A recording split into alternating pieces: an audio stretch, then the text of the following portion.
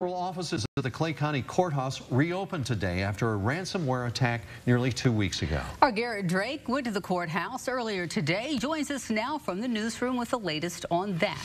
Garrett. Yeah, several officials have regained access to their computers, but now they're playing catch up and returning calls and entering information from the missed days.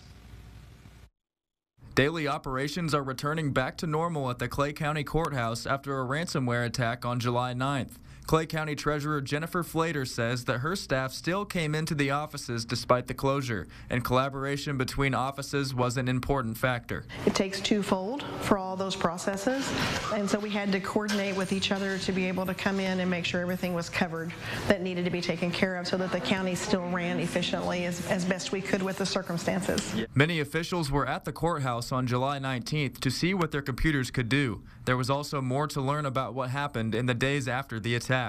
I come in the next day and they say, hey, you can't use your computers or nothing like that, and we don't want you to.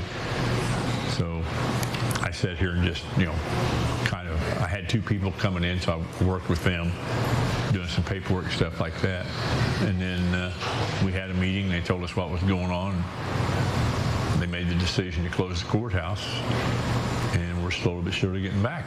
The opening comes after the county commissioners worked with cybersecurity experts and federal authorities to combat the ransomware attack. It is currently unclear if they paid the ransom. The commissioners have been overseeing everything, trying to talk with each elected official or department head to see how they wanted to go with things, and they've kind of left it up to the office to be able to determine who can open and when, because it depended on how much of your data that you were able to restore and what you could work with and what you can't.